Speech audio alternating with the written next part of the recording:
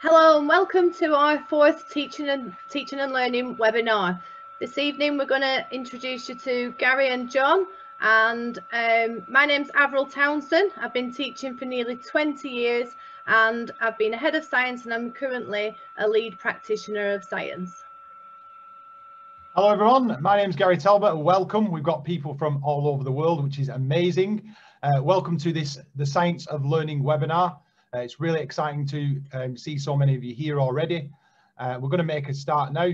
My name's Gary Talbot and I've been teaching for just over 10 years, and I'm currently a lead practitioner and head of e-learning at a secondary school in the UK. We're really excited to announce our special guest Jon Tait, and agreeing to help us with this. So I'll introduce him in a second, but before I do that, just a couple of sort of house rules. So this is a webinar, so we can't see you or we can't hear you, but hopefully you should be able to see and hear us. For communication tonight, there are two sort of features in the webinar thing. If you've not used it before, there's a Q&A section. So as John's talking throughout his presentation, if there's something, a question that is a burning question that you want to ask John, just pop that in the Q&A section. And when we come to the end of the webinar, we'll have a bit of time where we can pose those questions to John. Just try and be specific as you can with your question, so that we know we're sort of asking John at the end. And then there's also the chat function where you can sort of discuss things with colleagues, things that have that you might come up, things that you might have used, what John's talking about, that you might want to share with colleagues tonight. So use that chat function for that. And then we're also going to try something a little bit more interactive tonight. So we're going to try and get you doing something and collaborating in discussion. So there will be opportunities in the webinar for you to discuss or give us your thoughts on various questions and ideas. And you'll see that sort of the symbol in the bottom right hand corner when we want you to do that. And we'll explain how to do it. Hopefully, fingers crossed, it will work.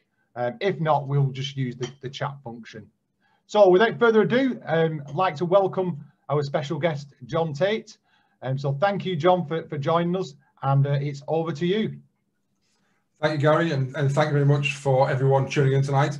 My name is Jon Tait. I am a Multi-Academy Trust Deputy CEO here in the UK. I've been teaching for nearly 20 years now. It'll be 20 years this year.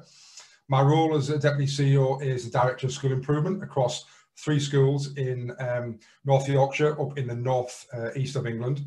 And I'm also an education author, and I've written 4 books now, and I'll be talking about one of them tonight. And if you want to hook up with me on any one of your kind of chosen or favourite social media platforms, then feel free to do so tonight or afterwards, and I'll be certainly happy to to answer any questions further into the next few days if you've got anything that actually comes up. Okay. What I wanted to start with is let's see if I can shift it across now. Hang on. Yeah, what I wanted to start with is because there's so many of us around the world, I thought it'd be really nice for you to at some point, either straight away or later on, I've got a slide that will remind you towards the end, to take a selfie of yourself at your desk, wherever you are on the world, wherever you're watching this, and use the hashtag that's on the screen there, TNT Science of Learning. And whether that's Twitter, whether it's Facebook, or whether it is Instagram or LinkedIn, whatever it is, it'd be great to see as many of us kind of getting involved in this and really feeling a sense of really kind of global collaboration really tonight, wherever you are from. And it's been great to see so many of you that have put where you're from in the chat to start with. It's also I've been smiling when we were kind of getting going there, because I was amused at some of the responses to the first task really, and some of the things. We're obviously all in the same boat in our schools about ordering blue roll, picking up masks from the floor, making sure our pods are and not kind of cross-contaminated. So we're obviously all facing the same issues in our schools at the moment. But yeah, if you want to get involved in that, take a quick selfie of you kind of at your kind of your laptop at the moment, send it in, and I think that would be great for us all to see where everyone's collaborating from. Okay, on to really the main kind of the content tonight. And I want to really talk to you about the science of learning, but really my kind of inspiration behind it has been, I really feel that there's been a lot of hidden truths of learning that I'm starting to come to terms with over the last few years of my career. And I was I suppose, quite worried that maybe I'd missed these, the foundation of how students learn and how adults learn, really, how human beings learn. Because I came through a slightly different route into teaching. I did what we call here in the UK the graduate teacher program about 20 years ago, which some of you might recognize now as something like you know, a school direct program. So it wasn't the traditional program. And I thought that maybe I'd missed out on things like retrieval practice and spacing and interleaving and dual coding and cognitive load. And so for a few years, I was not wanting to talk to many people about it because I thought everyone knew about it apart from me. And I felt maybe a little bit of a fraud. But then as I started getting a bit of confidence and wanting to talk to people about it, I suddenly started to realize that actually everyone was in the same boat, and that there were hardly anyone, you know, any people in the profession that really did know about it. So it really frustrated me that actually we needed, you know, as a profession, we need to know about this. So that certainly drove me to write my new book, which is what I'm going to be talking to you about, sections of that tonight, which is this idea that we need to really reboot our teaching with the science of learning. And I'm going to talk to you about various aspects of that tonight. The key aspects that I think are some of the most important bits of what we really need to know as educators, as school leaders, classroom teachers, whatever you may be tonight. And I really feel that irrespective of geography, so whether you are in Mexico, whether you are in Middlesbrough, it doesn't really matter. This is how children learn, how human beings learn, and the best conditions, the most fertile learning conditions. And it also doesn't matter whether you are a primary teacher, a secondary teacher, you know, a university lecturer. Again, this is how people learn. So this is not phase specific, and it's certainly not geography specific to any one country or location. So hopefully this will mean lots to you know, to lots of you tonight. So the question is, so why have these truths been hidden for so long? And I think the first thing, I really feel it's been inaccessible. So a lot of the evidence that we're now reading and we're now understanding has been inaccessible. And what I mean by that is that they have maybe been behind a paywall, or we've not known where to access it, or maybe the fact that it's been written by academics, researchers, professors, and you know it's maybe been too long. You know, who's got time to read a 100-page report? You know, that ultimately is very academic in its nature. So I think that we may have missed it for these reasons. There's also been lots of misconceptions, and we have read into research in different ways, and we've taken, you know, we've made misconceptions about what things actually mean. The perfect example I feel about this is the research that has been there for quite a while, that was by the Education Endowment Foundation, by the Sutton Trust, by Jon Tait, that talks about feedback being the king, really, and feedback being the biggest tool in our armory as teachers to really push students forward. But unfortunately, we have taken that as a profession, we've made a misconception about that meaning marking. And it never really talks about marking, it talks about feedback. And we all know feedback can come in many forms that don't just record red pen on some work. But we've made that misconception over a long period of time. It's also been miscommunicated, either indirectly or directly, or intentionally or unintentionally miscommunicated. So people go on courses, or they read books, and they come back and they communicate to staff about what they think it is. And actually it's very different from that. And lastly, we have a confirmation bias, which is really interesting, that actually we, unfortunately, as human beings, we search for information that that aligns with our beliefs. You know, we don't want to go and read something that tells us we're wrong. So what we do is when we find something that's wrong, or that is not in tune with what our beliefs are about what works in our classrooms, we tend to dismiss that quite easily. And when we find something that agrees with us, we're then quite easy to say, see, I told you I was right. So we have this built into us, which is really quite damaging. And we need to understand that we need to be very much kind of seeing both sides of the coin, rather than just, you know, following our beliefs all the time. So I think we need to have a more medical approach to our craft. And I think that if we think about doctors and nurses and medical practitioners in your country, you would be probably quite horrified if you took your children to the doctors and they had no evidence or no research behind the medicine they were using, and they were just trying things out on you. I think you'd be quite worried about that. So we need to make sure that this science of learning is more of a medical approach, and we're actually, you know, there are reasons why we use things, not just our gut reaction or our gut feeling, but actually really things that actually work and that are underpinned by some research.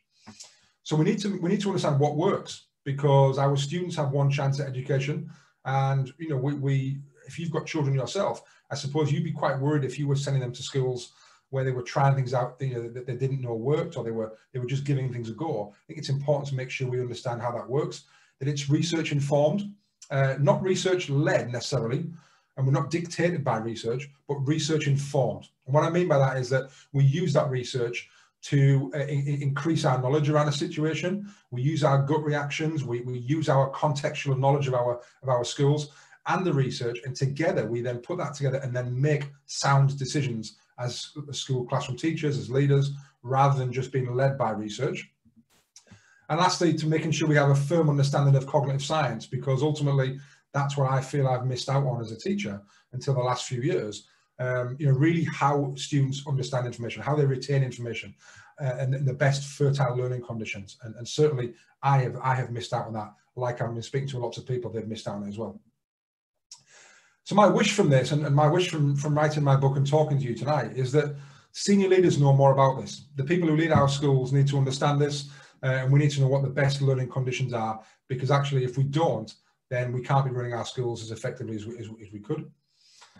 My wish is also that trainee teachers at the point of entry to the profession, so trainee teachers start to understand this as part of their teacher training. I feel I'm doing lots and lots of retraining and training teachers out of old habits at the moment, because they haven't understood this at the point of entry in the profession. So that's really key for me, to make sure we get this right at the point of entry to the profession, and not 5, 10, 15 or 20 years down the line having to retrain people. I wish that as an NQT I'd have known this, because I would have made far better decisions in the first 10 to 15 years of my career. I could have moved learning on with lots of other students in lots of different ways. And I also wish that my teachers that taught me when I was at school would have known about this, because I think that they would have made some better decisions with me. And I think that there could have been lots more learning gains rather than some of the mistakes that we've all seen. So that's my wish really for where we are. So I wanted to start by throwing a question out to you. And we've got a Jamboard there, a link which Gary's going to go through in a second. But I just wanted to see if anybody at the moment that you've used some classroom activities previously that you really, really firmly believed in at the time, but ultimately now you actually, it's underpinned by myth rather than evidence, and you're thinking, why did I used to do that? But I really believed in it. So if there's anything at all that you have previously used that you really believed in, that now you know from what you've read, from what you've been shown, from what you understand now, has been literally underpinned by myth rather than evidence. So Gary, are we gonna fire that Jamboard up and get people to collaborate on that? Yeah, so what you need to do, I'm just going to copy and paste this link and put it into the chat. So give me 1 second. Here we go. So you should be able to click on that link now.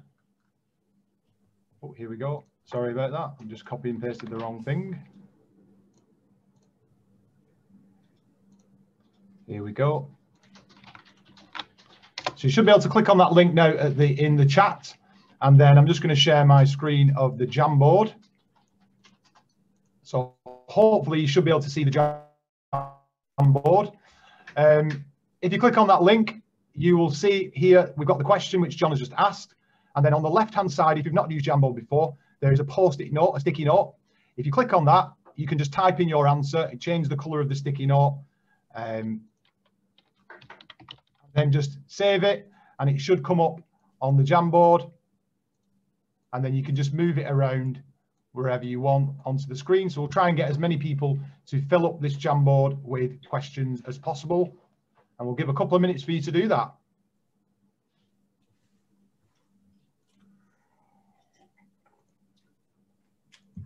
Interesting, Gary. Already I'm seeing some things on there that are quite common with people at the moment.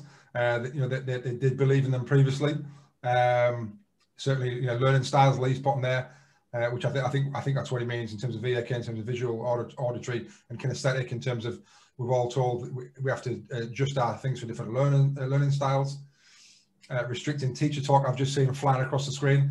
I remember a few years ago when I was a senior leader, told that if you were observing a lesson and somebody spoke for more than a certain amount of minutes, then it couldn't be graded as a good lesson or an outstanding lesson. Which absolutely ridiculous. But again, that was floating around at some point.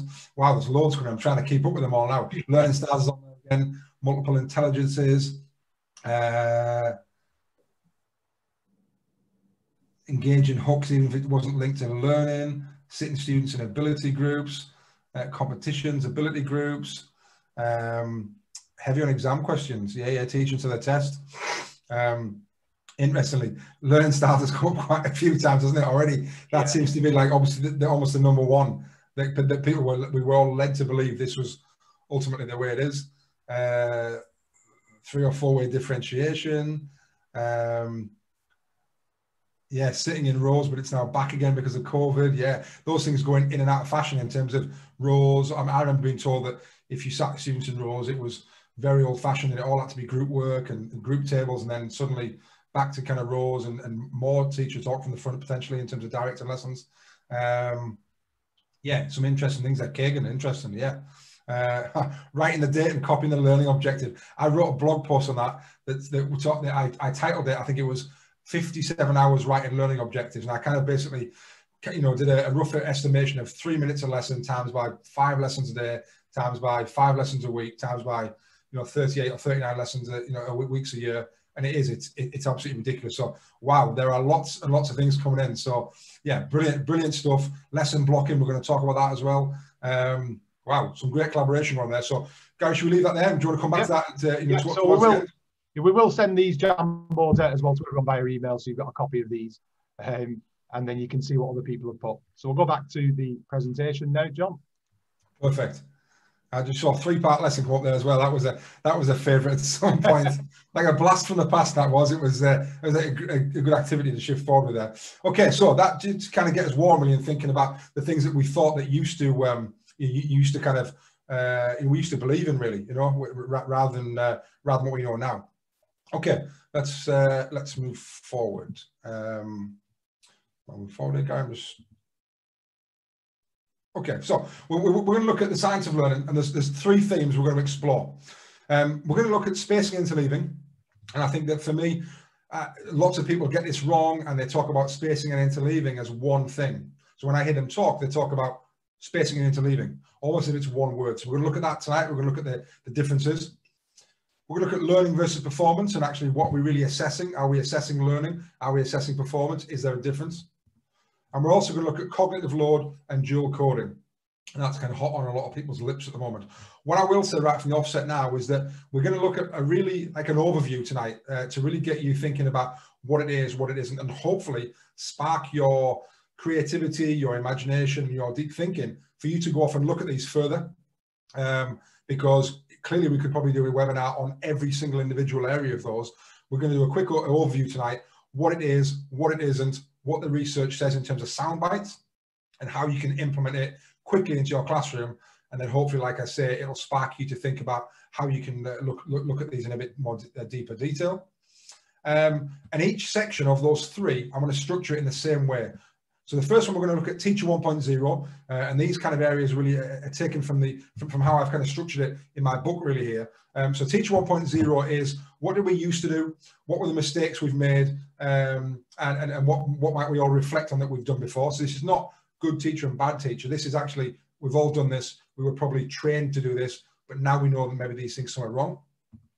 Secondly, what does the research say? So again, some sound bites on what it says. And thirdly, some practical strategies that you can take immediately into your classroom. So that's how each topic is going to be structured, hopefully nice and easy. So if you look for those 3 icons, the yellow one for Teacher 1.0, the kind of salmon color one for what does the research say, and the pencil and the ruler for the strategies, you'll know what's going to come up on the slides. So let's dive into the first one. So like I said, spacing and interleaving. We picked this because lots of people get this wrong. So let's, right from the offset, let's look at what it is. So spacing, okay, it's the length of time we leave between the initial input and asking students to recall something, okay? So if we teach something in week 1, how long are we going to leave for them to almost forget it before we come back and ask them to do something with that information? And it's really clear that the evidence talks about we need to actually do something with that information, otherwise we're going to lose it. And if it's, as I'll explore in a minute, if we just ask people to do something with that information straight after they've been given it, it's too easy. We almost need to leave a bit of time for students to almost forget that information, to then recall it because every time we do that, and we look at retrieval practice, that every time we make a successful retrieval, it strengthens the memory itself. Now, spacing kind of links into retrieval. I haven't decided to do retrieval tonight because I think that's probably one of the areas that's filtered through to classrooms the most at the moment. And when I'm talking to teachers and school leaders, lots of people are aware of retrieval practice, but to do it properly, we've got to make sure that spacing is built in so we leave enough time to forget, to make sure it's difficult enough for students to remember so it makes a deep learning trace. Secondly, though, interleaving, and this is where it's different. So interleaving is comparing and contrasting between similar topics, okay? So we can identify the key differences. And what I mean by this, and if I give you an example, if I was going to teach you to play tennis and we were going to do some forehand and we stood and I hit balls to your forehand or backhand all session, you're in the right place, you're stood expecting a backhand, you're stood side on, you've got the grip correctly, waiting to hit it back. It's too easy. When I start to mix that up and I start to then hit a forehand and then a backhand and then a volley, and you don't know what's coming next, as I'm starting to mix up those skills, it becomes more lifelike and it becomes more difficult because you're then having to start to compare and contrast where the ball's coming, the pace of it, the direction, and you're having to identify what solution you're going to use for the task. So I need to then change my grip, my stance, and I need to then hit the ball. So it's making sure that we understand those small details. And that's really important because if we're just trying to master one skill, it can be quite easy and we can kind of feel quite comfortable, but life isn't blocked. Life comes at us in different shapes and sizes. And we need to be able to understand the little differences between things to then select the right solution. So that's where spacing and interleaving is different. Clearly, when you when you interleave correctly, you will add some spacing in there, but these two are very, very different skills. And I think that's really interesting and important to understand right from the offset that they are different, but they both actually use a little bit of each other. Okay, so in our Teacher 1.0 section, okay, so what are the things that we've done previously that maybe haven't been in tune with the research and the science? So I think that, first of all, our lack of understanding of how to really intelligently design our curriculum and sequencing of lessons has led to the following things for spacing. First of all, blocking, and somebody put on the Jamboard about blocking. Really important that I think we understand what blocking is. And traditionally, I suppose, probably it's the way that we've been taught ourselves as students when we were at school. And it makes sense almost that if we're going to teach one topic, why would we teach a different topic in the middle of that? Let's just teach the topic from start to finish and then test it at the end. And that's that traditional method of teaching. But actually we know now that interleaving and the spacing is really important to give students time to forget, to let them retrieve that information and make their memory stronger, but also to interleave different topics or skills once our students get skilled at it, so actually they can really discern between the small details.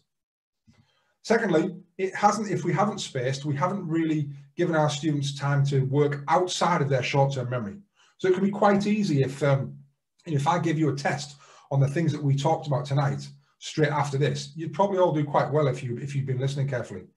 But if I started to test you on that in 2 or 3 days' time, or a week's time, or in a month's time, it'd be very interesting to see how your scores would rapidly decrease because actually you're not given any time to keep going back at that and retrieve that information. So if we're only ever working in our short-term memory, then we're doing our students a disservice, especially if you're going to teach something at the start of a 2-year course and expect them to remember it again at the end of that 2-year course. It's really, really difficult. So that retrieval is really important. And as we know from retrieval, if we're not spacing and we're not using that intelligent spacing, we're not giving our students any time to do that.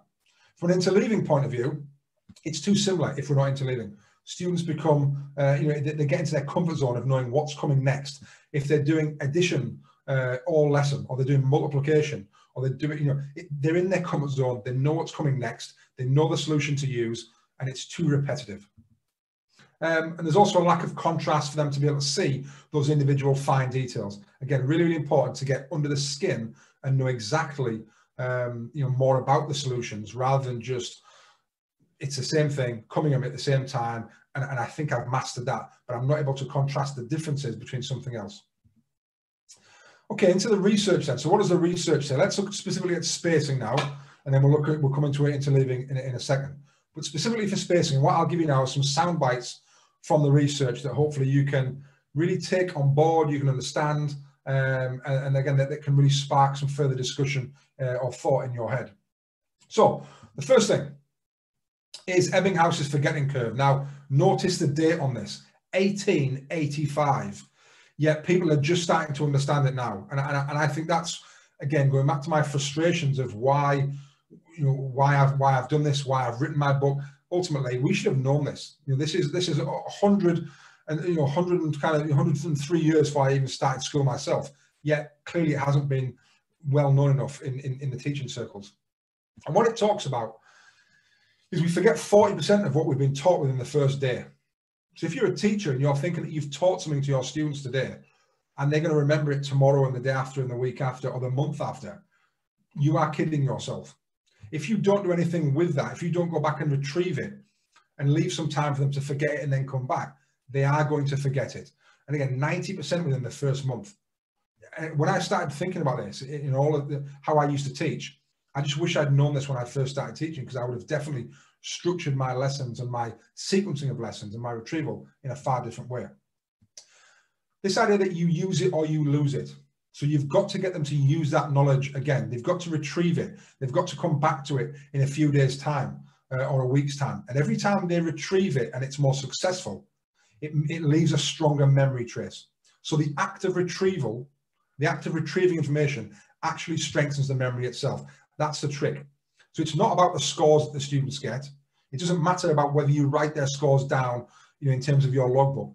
The low stakes quizzing aspect of retrieval and spacing helps the memory itself. And that's really important. It's not about the scores, and it's certainly not about writing them down. And the longer we can leave that, that spacing, the better our memory gets. It's a little bit like going to the gym. The longer you can leave it before you go back again, before, if you're still fit, then, the better it becomes, because you're working yourself quite hard. And it's understanding how it works. That we're not just talking about retrieving it the day after. Can you leave it 2 or 3 days?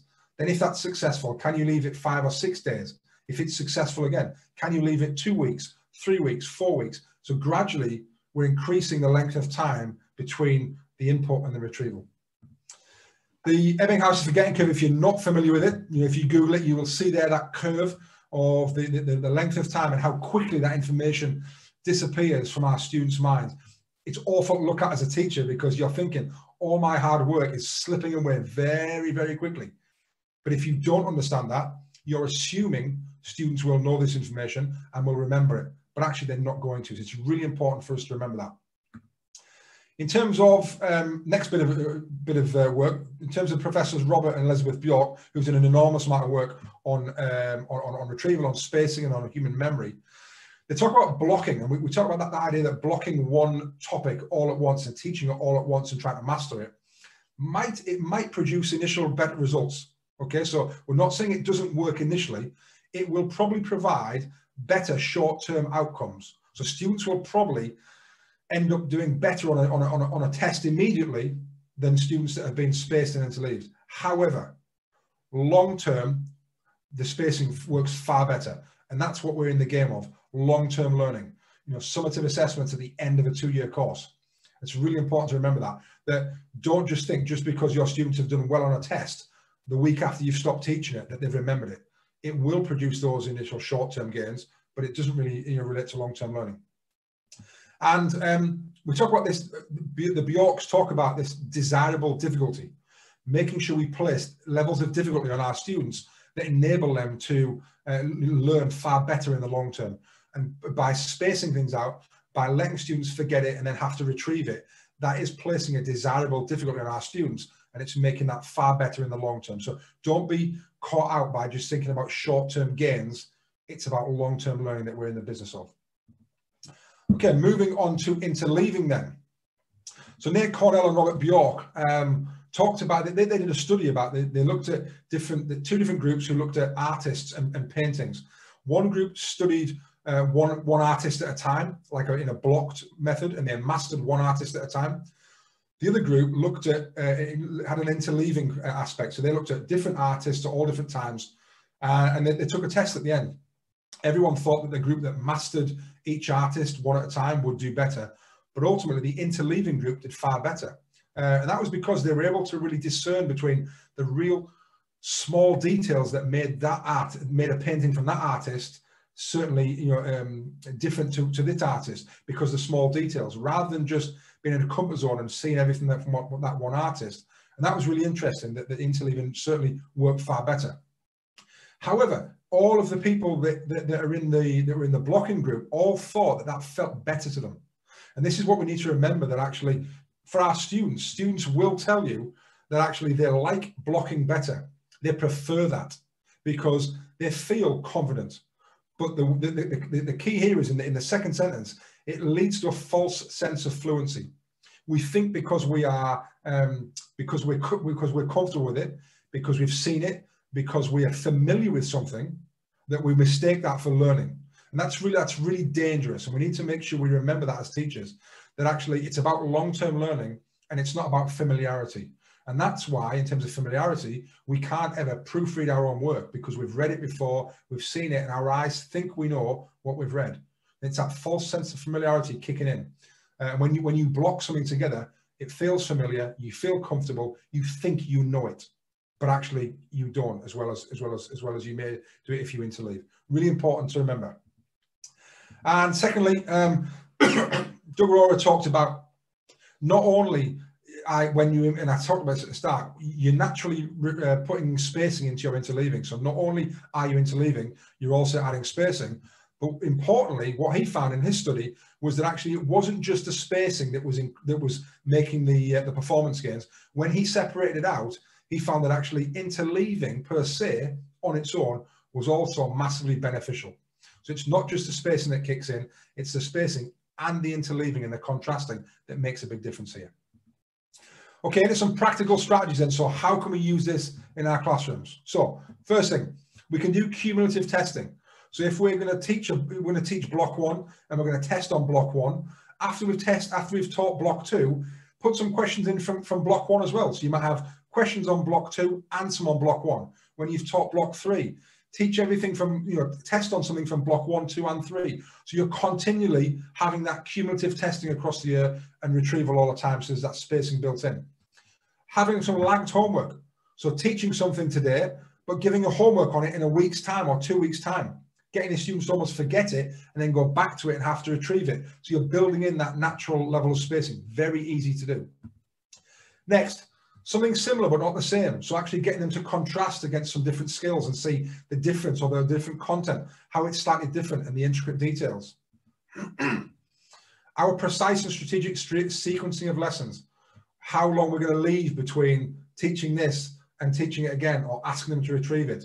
And that comes down to your sequencing and your strategic kind of curriculum design, making sure that we're building in those natural elements of spacing and adding in other topics so we interleave topics together or different skills. So it comes down to the curriculum design and not just teaching one thing after the next.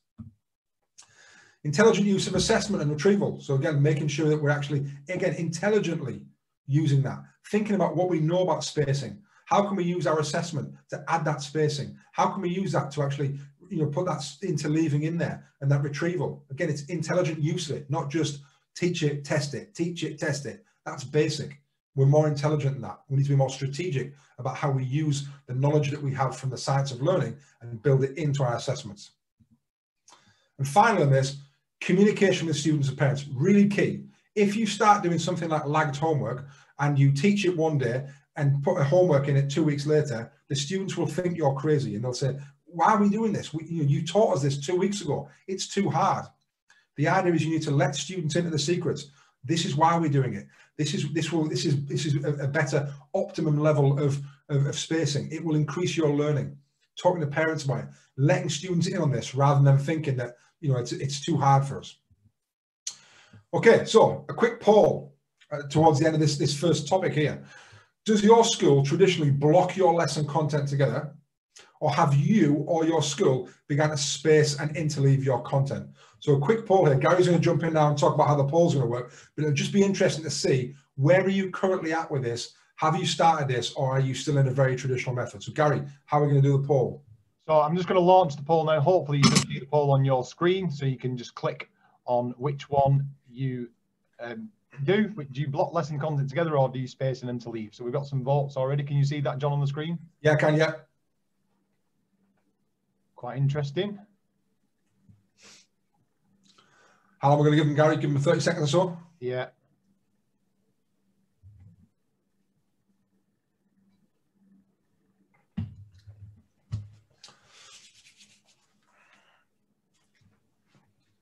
Okay.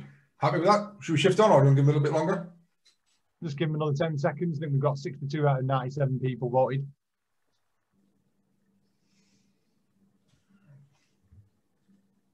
Okay. Give me another 5 seconds. Okay, so we'll share the results. Yeah, it's interesting. I just saw a comment put up there from Adam saying he is spacing interleaving, but his colleagues think he's bonkers. So again, maybe some education for the rest of the staff there, Adam, in terms of, you know you're on the right track, but you need to bring everyone else up to speed. So can you see the results, John? Yeah, interesting. So 62% are still blocking lesson content together. Hopefully that'll change, after tonight, maybe start to get people to think about why it is. And to do it again, all I'm doing tonight is to hopefully open your mind into the possibilities of it, give you some sound bites of what the research says, and for you to go away and think about what it is, do some more reading. And again, you really open your mind to, to a different way of doing things. So yeah, good stuff. Okay. Right. Let's shift on then. Okay. So the next part that I wanted to do is learning versus performance. I talked about, and I'm going to pose you a question just to think about, not to interact with, but the question is this: can you really see learning, or do you just see performance? So what I mean by that is, you give somebody a test, you give a student a test. Do you really see their real learning, or is it just that they're performing at that any given point in time? And will that performance change positively, negatively, depending on lots of different factors? And I think that's certainly a question to take with you over the next kind of few hours, days, weeks, and months. And actually, next time you're doing an assessment, what are you actually assessing? Because I think that for far too long, we've thought that we've been assessing learning, but there may be lots of different factors that are actually influencing positively or negatively the performance. And I'll talk about that as we move forward in the next couple of slides. Okay, so in the Teacher 1.0 section, what we've been doing is that a lack of understanding for this has led to short-term performance gains or dips, because actually we have influenced things negatively, positively, and we've taken this data as meaning that our students have cracked this, we can tick that section off, or we've improved them. But actually there's lots, students will go up and down for lots of different reasons. There's also been lots of positive and negative influences on performance that we haven't really understood. Think about the student that hasn't had any breakfast, that had an argument with his mum and dad the night before. Think about the fact that actually as a teacher, you have delivered a revision session the lesson before your assessment, and you've positively influenced that assessment. Because why would you ever deliver a revision session on topics that weren't on the assessment that you've created? So you are already positively influencing the outcome of that test. Okay, then the students do well on the test and you say, oh wow, they've all learned, they've all done really well. Well, of course they have. You delivered a revision session on the test that you had created the day before. It was always going to be that way. And then they come to the exam at the end of the year and they don't do very well, and we're scratching our heads thinking, why did that happen? Well, we've probably been assessing performance rather than learning. And again, we've mistaken data for real learning, and proper learning and knowledge retention for a long period of time. So it's interesting to think about this and think about, what are we actually doing? So the research behind this, so what does it say, and why are we at this stage where we're having this question? Well, the first point is that what Schmidt and Lee say is that we can't observe learning in performance, that in terms of in the moment. We've got to observe it over time, because actually anybody can perform negatively or positively at that given time, but actually over time, consistently, has that been learned and has it been retained? What they also talk about is the fact that we can't actually observe it during practice. because it's a poor kind of proxy really for retention. Quite clearly, if I was with you and we were practicing a skill and I was giving you some help and I was instructing you and I was talking you through it and I was watching you, I can't really make that claim right now that you have learned that. I need to give some time and come back and see whether or not you have actually learned it properly and it's stuck. Not the fact that you can do it now, but you can't do it tomorrow or you can't do it next week. Learning means that actually I know how to do this forever, okay? Not just for the next 10 minutes. So it's really important to make sure that we don't just assess that learning during practice. We need to leave some time before we come back to it.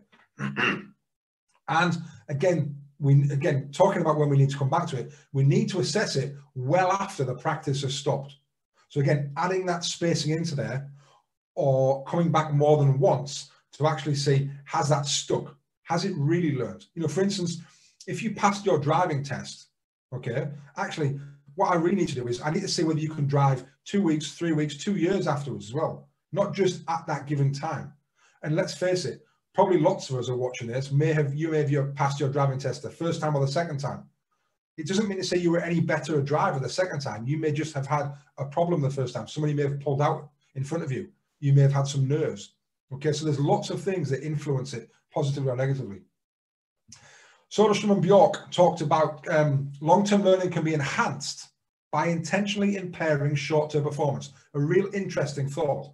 So by making it harder at the point of practice, and by actually impairing short-term performance, by making it more difficult, actually improves long-term performance.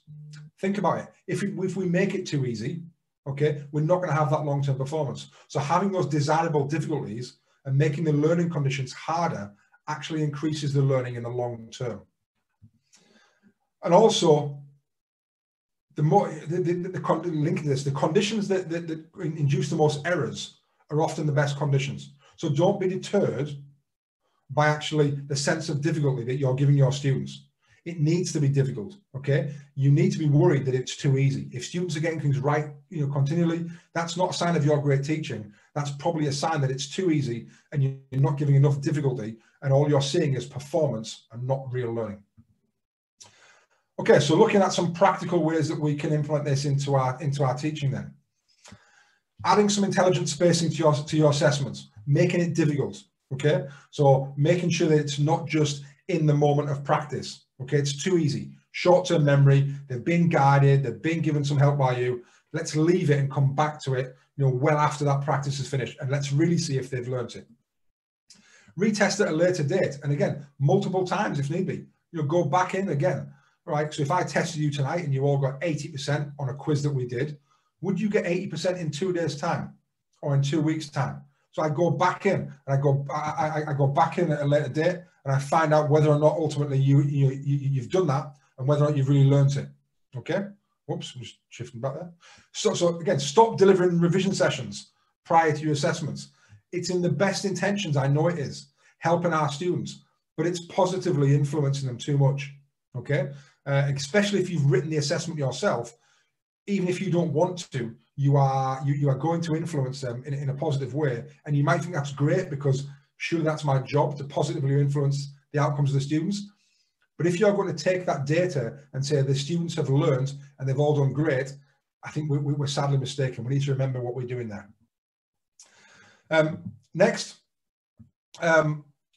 using multiple inferences to judge learning. So again, not just off one assessment, but actually what other things can we use to actually ascertain whether the students have learned or not, rather than just, wow, this student performed well on this test, that means they've learned it. It doesn't, okay? When we write our own assessments and our own tests, we don't know how difficult those questions are. So what happens is we write an assessment for a student or for a class, and a student gets 40% on it. But we don't know how difficult those questions were in relative terms. The next assessment for the next topic, we write the questions and the student gets 60%. And we say, wow, the student has improved by 20%. Well, firstly, it's a different topic. Has the student really improved by 20%? Or have they just done better on that next topic?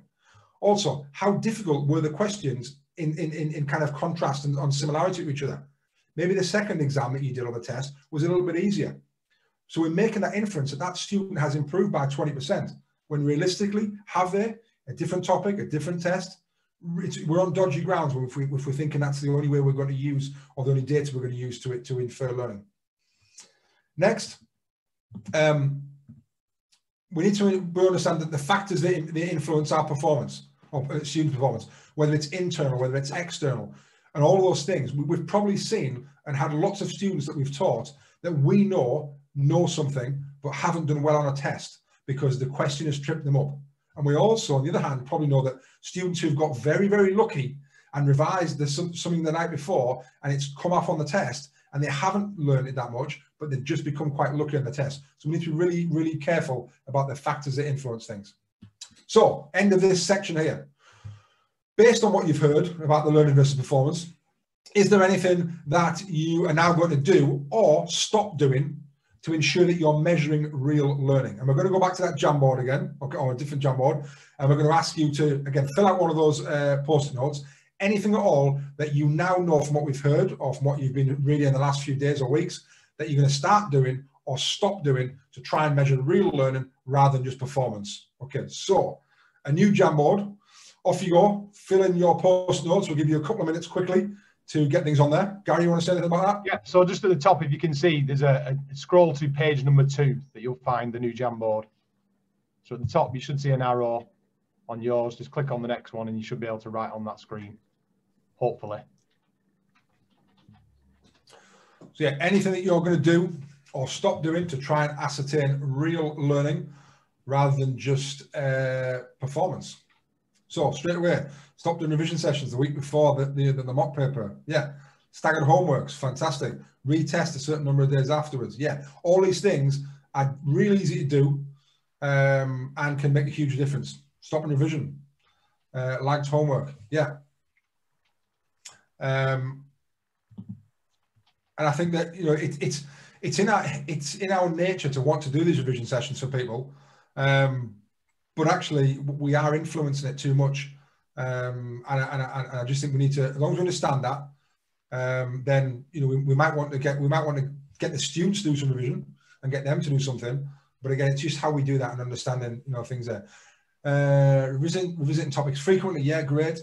Testing a number of times afterwards, yeah. Retesting at a later date. Topics if they're too easy, retesting, intelligent gaps, yeah, fantastic. Avoiding giving clues about questions. Yeah, it's really difficult because when we're talking about things, if we know there's a question coming up on that test that you've written, naturally you maybe emphasize certain words or, you know, make sure you revise this. It's going to be really important for you. Clearly, you're blatantly saying to the students, this is going to come up on the test tomorrow. They don't get that before their end of your exams, you know, their terminal exams. Not in teachers, it's a test. Yeah. Yeah, lots of great stuff there. Fantastic. Some great kind of stuff. And it's great to see kind of some collaboration of people firing some ideas in. And like Gary said as well, to be able to go back to that Jamboard after the session, to be able to see all of those ideas, I think is really useful and get that real collaborative feel of where we are.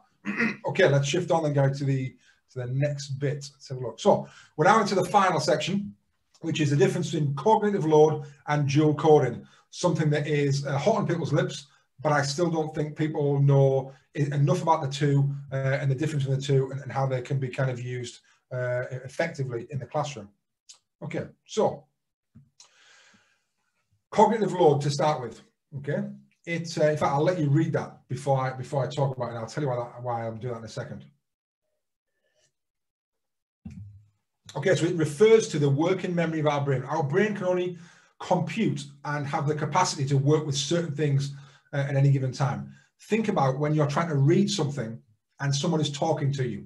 Your brain, if it's anything like mine, can't do those two things together. And you probably find yourself saying, I can't concentrate because you've got something else happening. So your brain has only got a certain amount of working memory to deal with things, almost like your laptop, like your processor. If you've got too many windows open at certain times and you're trying to do multiple things, your computer starts to go on what I call a go slow. It can't process all those things at once. Exactly the same with our brain. We need to remember that for our students. Dual coding, okay, is different. And this is about how we present text alongside graphics together, okay? to take advantage of the verbal and the visual information channels that we use to encode information into our long-term memory. Okay, and I'll talk about those as we move forward now. So let's start with cognitive load. Okay, so a lack of understanding of how we present information has led to some real negative things in our classroom.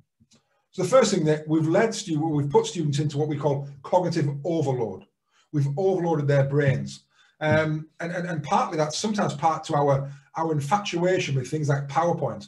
And just because Microsoft PowerPoint can do something doesn't mean to say we have to do it. And we've got all these different colors, different backgrounds. We've got things that are flashing in the corner of the screen. We've got all this stuff going on. And actually, it makes it very, very difficult for our students to concentrate.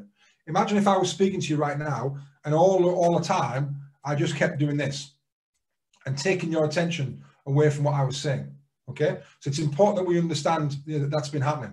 Too much text has been, I've lost countless times how many I've sat and watched teachers or been in professional development sessions, which is even worse, where people have got so much text on the board. Okay, and all we start doing is we start trying to read it, and it's just an information overload. We can't process this all the time. And what that leads to is dual voices. And the reason I said I was going to leave that on the screen for you a second before I talked about it is because when we put text on the screen, immediately our brains want to read it because we're clever human beings. So I'm going to give you something to read, so your brain starts to read it. The problem is that you will start to read it at a different pace in your head that I read it. So there's a voice in your head reading it back to you, and you've got my voice inputting it as well. So we have these two voices that are out of sync, and it's very, very difficult to read it if it's not in sync.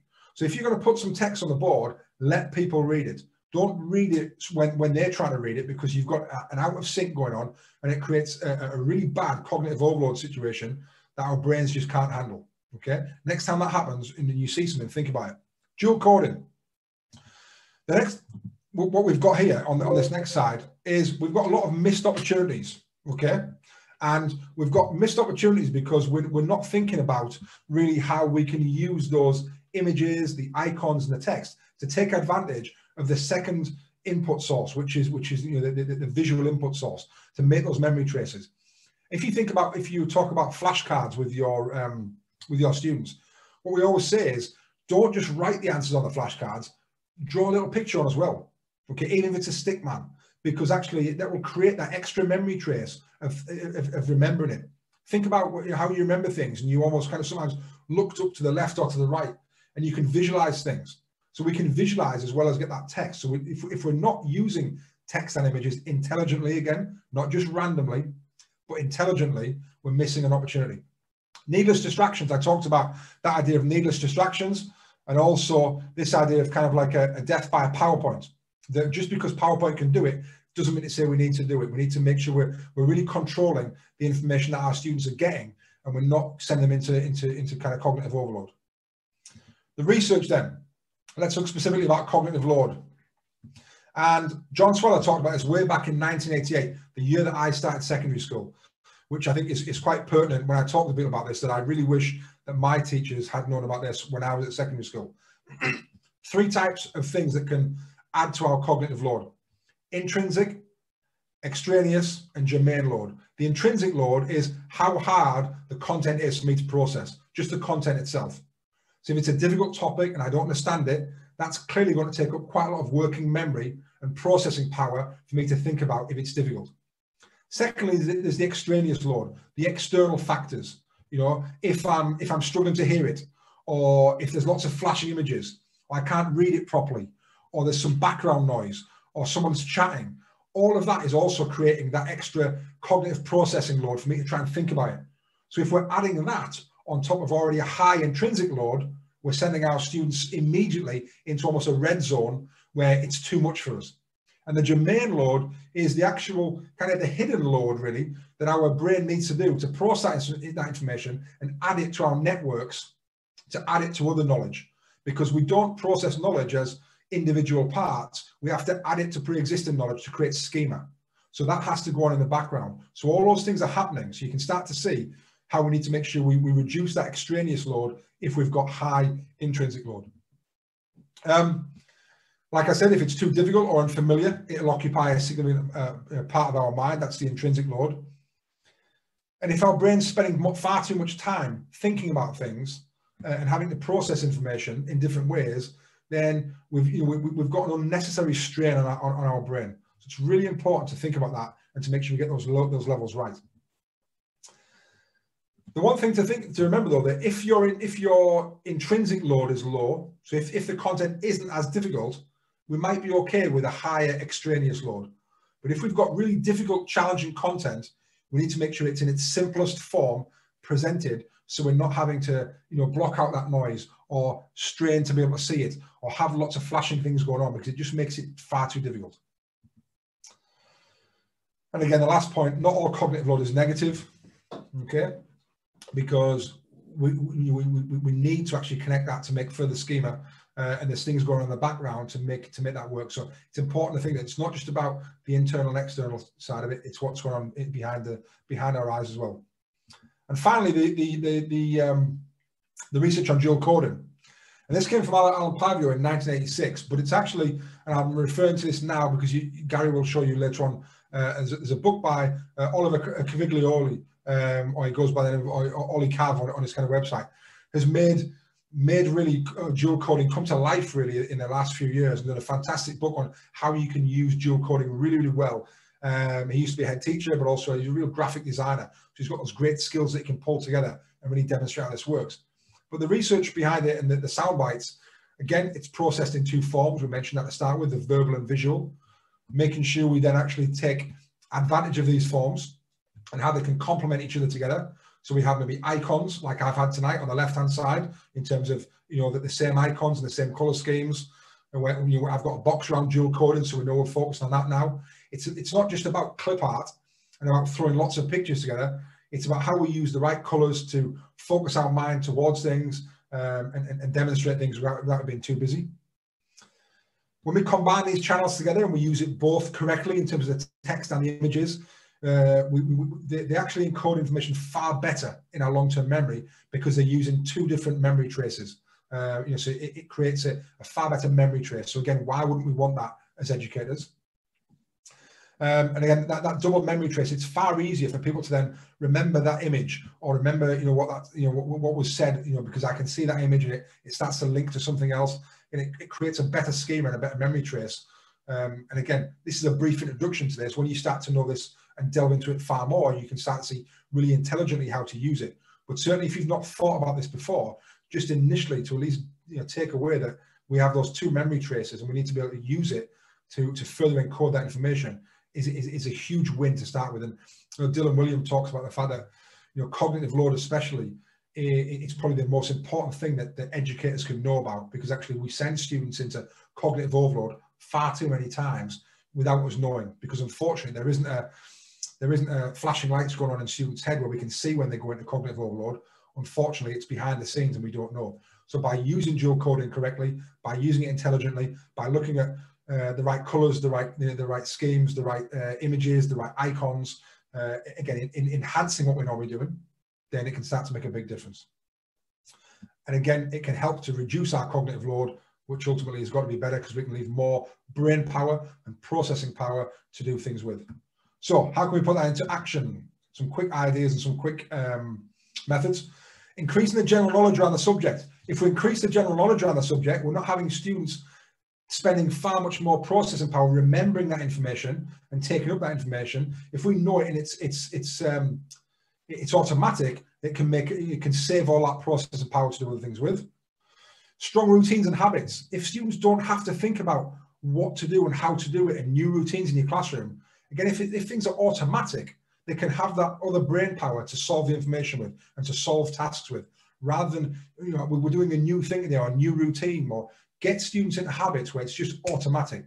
I imagine, like me, when you get in your car in the morning and drive to work, you're not consciously thinking about moving the gear stick and what to do. It's automatic. You've got all that extra brain power to do everything else with. That's what we need to get our students into the habit of.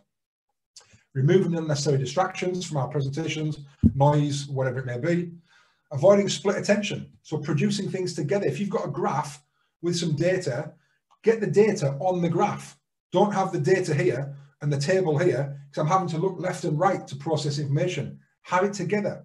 Again, make it easier on the eye to understand this and be better in terms of cognitive load.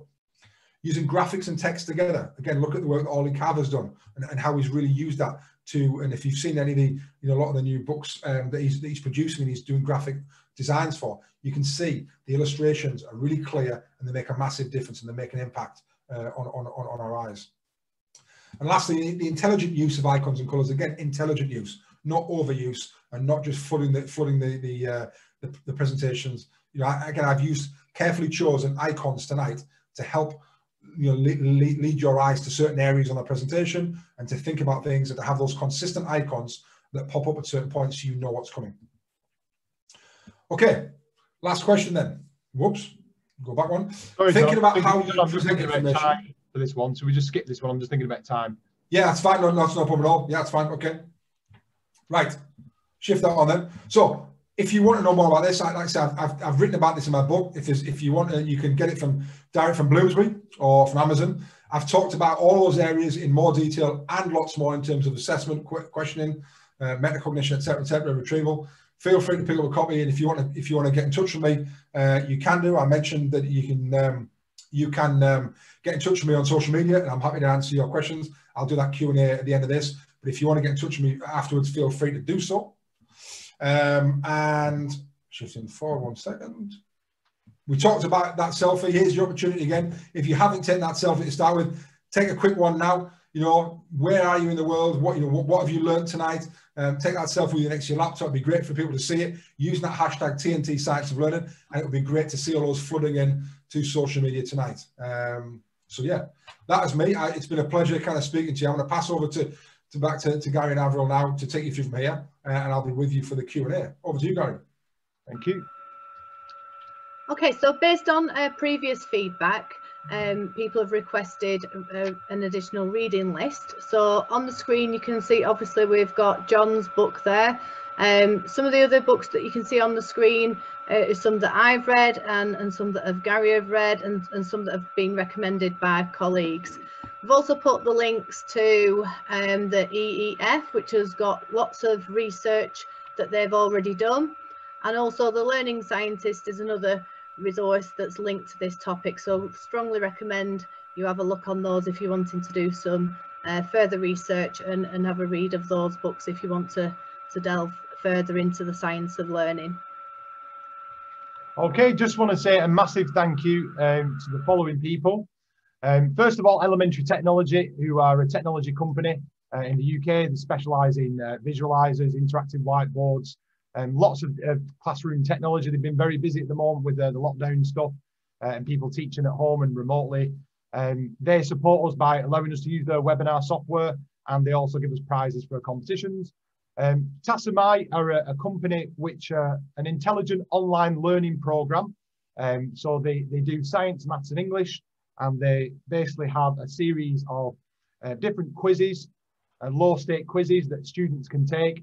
And the reason why we chose Tasamai is they use in their program the science of learning. So they use Interleaving, they use spacing in their program, and they use an algorithm to really test pupils that they're struggling in consistently over time, coming back to it, just like John talked about tonight. So if you've not looked at that and you know it's science, English and maths, it's a really, really good program to have a look at. Thank you again to John. There is his social media tags that you can follow John on. You can ask John any questions afterwards. And obviously the Bloomsbury publishing as well, who I believe, John, I'm not too sure, but they were the originators of the Harry Potter series. I'm sure I read something like that online. But they've got an education section specifically for library books for your school, for CPD books for staff, classroom resources. There's loads of stuff that you can go and check on that website. So I just want to do a quick mention of our previous winners. So the last webinar that we did, we had two £25 vouchers for Amazon, and the two lucky winners are there. We had 3 prizes for the Paul Dix book, and that's obviously 3 got given out for that, and the fantastic £50 prize money from Class Choice, where you got to eat out a meal for 2 up to the value of 50. So Michael actually was really lucky and won 2 prizes there. He won that and also one from the Positive Teacher Company. So we're just really grateful for all these companies to help support our webinars and give some rewards back to teachers and participants. Okay, so the thing we like to do is give away prizes. So Elementary Technology kindly again donated 2 prizes of £25 Amazon vouchers to spend on teaching stuff. So you can't buy a new toaster, unfortunately. Tassamai, who are supporting us, they've got this new feature on their website, which is like a tree, and each branch represents a different topic. Each twig represents a subtopic, and every time pupils complete questions in the quiz, the leaf, if they get them right consistently, the leaf goes greener and greener. So students can see visually whereabouts topics they're struggling with, they're consistently getting questions wrong, and ones which they're strong in, and that's for English, maths and science. So they're giving us 2 real trees. So there's lots of different trees that you can win, and you can choose if you do win, and they'll get delivered to your house. So you can plant them in your garden or at your school or wherever you want to. And then finally, we're going to give away 2 copies here, but we're actually going to give away 3 copies of John's book. Now, Bloomsbury said if you already have that book, they will give you another copy of a different book of your choosing if you've obviously already bought John's book. So there's 3 copies of John's book to give away.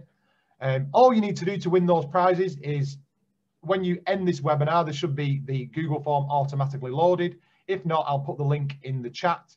Just fill in the feedback form. If you want to enter the competitions, then please fill in your name, email address, so we can contact you if you win. We'll do random draws next week. So it closes week today at 3:30, and we'll announce the winners later that week on our social media.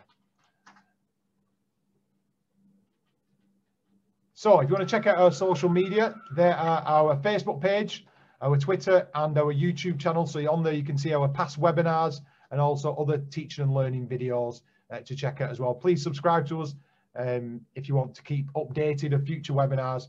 The next webinar we think we're doing course towards November, Bonfire Night in the UK, is we're looking at differentiation, especially for SEND pupils and lower ability pupils. So that's our next webinar coming up. We've got another special guest which we'll announce shortly on social media as well. So please follow us and we'll ask us any questions you want. Finally, then, just got a couple of minutes, John, to do a bit of Q&A, if you're happy with that, John. So we've got yeah, fire away. 9 questions. Are there any schools you'd recommend to see spacing interleaving curriculum design that you come across, John? I think that lots of schools, I mean, certainly in the UK, are really thinking about that now. I haven't got any that I would like to kind of put on the spot right now and say, with everything that's going on with COVID, that they would be visiting. But I just think that it's certainly on people's lips at the moment, in terms of that. And I think that sometimes you can't necessarily see it on a day visit, I suppose. It's about the strategic implementation behind it, and just making sure that if you want to space things out and you want to kind of interleave it, just sit down, get your plans out, and actually think about putting those things in place. I think, a lot of Facebook groups as well that you might want to go on that do curriculum design in your areas. You can ask that question. Sure, people are happy to share their curriculum designs with people that might involve spacing interleaving. Next one, what impact does a teacher's voice and physical presence at the front of a class have on the impact of learning? Huge. In a nutshell, I think your presence is massive. How you use your pitch, your tone, your volume. If you're a loud teacher, generally you will have a loud class. And I think that is because sometimes the students are loud, so you keep getting louder, and it just keeps. I think it's about sometimes taking it down a notch and being quieter if you want quieter classes, rather than raising your voice to get them to be quiet. It's about taking it the other way. But certainly your presence, and at the moment, teaching from the front of the class in terms of your box, your technical area, wherever you're allowed, then that is absolutely huge. We just lost you there, John. The sound's gone a bit. Absolutely, yeah. There we go. Right, next one, John. How much general knowledge do you advise? I'm often thinking of connecting left field connections to the current topic I'm delivering. I think the more you can give concrete examples to what you're teaching is really important. So even if it's not, if you're talking about a math solution, and you can talk about it in terms of something that they can actually see and physically do. I always remember a guy called, a fantastic speaker called Harold Roberts, that some of you may know, and he talked about how he used to teach maths, and he went in and talked about the fact that he was making it relevant, because he said, oh, I've just had a flood in my house. We need to kind of get the carpets, and we need to measure all the carpets up. And again, it was about, so he was using that general knowledge of actually a house and carpets, and ultimately it was a maths lesson. But the kids really believed in him. So I think that the more you can make it relevant, but the more you can bring other knowledge outside that can connect to something, that can create a more of a, I suppose, an informed picture of everything, and people can latch onto something as a concrete example, then the better you can be. It's difficult in terms of timelines, but the more intelligent we are about other things, the more we can then have informed opinions. And I always say, knowledge, more knowledge lets you know more things. Knowing things lets you know more things. It all connects and links to each other. Thank you. And then someone's just put, can you repeat the name of the man who uses graphics? I think it's Oliver Caviglio. We will send out this PowerPoint with the recording tomorrow via email, and his book's on the recommended reading list, so you can look it up from that. I'm sure there is, John, but do you know if there's a Microsoft version of Jamboard? Sure, they brought a new feature on the Microsoft Whiteboard or something like, I think it's called. Yeah, I think so. I don't know the name of it, but there is definitely something. There is definitely something out there. I think that because Teams and Google Meet, etc., they're just constantly kind of wanting to kind of shift the boundaries. So I don't know what it's called, but I don't think it would take much to be able to kind of search for it and find it. Yeah, and then, sorry. Do you find that departments work together closely? Testing can be more effective. So by swapping test material, etc. But there's someone from not a teacher, but they're looking to change into secondary education. I think working close with other departments. Yeah, I think it's looking at actually, again, across the whole school, how is assessment working and when we're using it. It's different in terms of different subject knowledge, in terms of how what you would do, but in terms of assessment design and what we're assessing and how we're assessing it, I think the more we're working together, the more we're talking about to each other. I think that's always going to be a win for everyone in terms of how are you designing your assessments, what are they for. Again, we could do a whole lot on assessment. There's a lot kind of in my book about assessment, but the more we talk about that together and get the right assessments for the right purposes, I think that's always got to be beneficial. Okay, thank you, John. Just got one. So one issue that I have right now is the problem I observe with working memory with our students across the board. How can we push for retrieval practice and related techniques when the material is not even getting past working memory? So it's not getting past working memory, right? So they're not understanding it to start with. I suppose it comes back to that instruction of how can we get students to understand it to start with, and moving that, but regular and often low stakes quizzing. Because what's interesting is that the word test doesn't fill any of us with any joy, but lots of us probably go to pub quizzes and we like quizzes. So it's about, changing that round and that constantly kind of trying to test them on things, but in a nice way in terms of quizzing, getting that retrieval going all the time, little and often. But yeah, clearly the students have to understand it at some point from an initial instruction point of view. And then it's that kind of leaving the space in, lots of low stakes quizzing, maybe a quiz at the start of the lesson in terms of what we did last week, last unit, last month, adding that extra spacing in, and just make it a regular routine and part of your lesson that ultimately students know they're going to constantly be quizzed on information. The more it happens, the more hopefully they'll be able to retain that information. And I think as well, it's about how you teach it in a different way. So if you've not understood it the first time, then you try and teach it in a different way, try and differentiate it, and so it's more simpler for some of the students, and try it that way as well, I think. And then once you've got that knowledge, then you can start using these techniques to test. Someone's asked about low ability. We are doing another webinar in a month's time on how to help low ability students. So I think we'll bring some of this research in with that as well. Yes, I have used Jamboards when I've done live teaching for getting pupils feedback on certain things. It's a great way that you can send out to pupils as well afterwards and upload it to assignments or Google Classroom. I think it's a really good way of using it.